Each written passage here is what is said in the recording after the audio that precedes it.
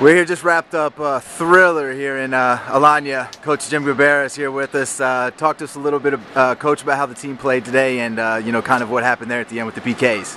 Well, I thought the team played well. We came a long way and just within the game, and it was very important for us to get challenged and go down a goal and be put in a stressful situation of trying to win the game at the end, and then also the penalty kicks, which is something we haven't prepared for yet. So a lot of good came out of it, and we were fortunate. Jenny made a couple of saves there, and we had some good penalties as well, so all good.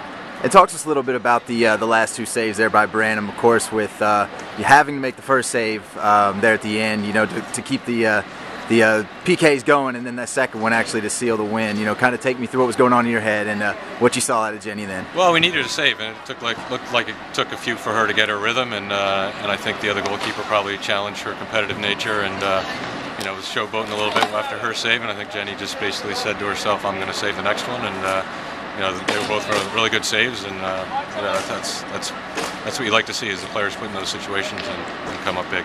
And now on the field, it kind of seems like this game, the score wasn't really indicative of the pace of the game. Sky Blue FC, of course, played very well, was distributing the ball well. Kind of got unlucky on some of the good opportunities they created, but kind of just overall, what was your take on the team? For it to be this early, playing a pretty high-class level of soccer.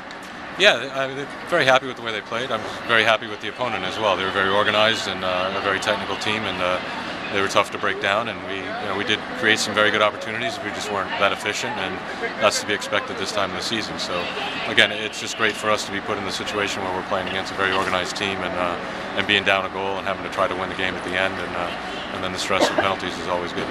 Absolutely. All right, Coach. Hope you give you a little bit of time, let your heart cool back down after that finish there. But guess we're headed on to the finals on Saturday, and can't wait to get the action started then. Thanks for spending some time with us. See you on Fox Soccer Channel.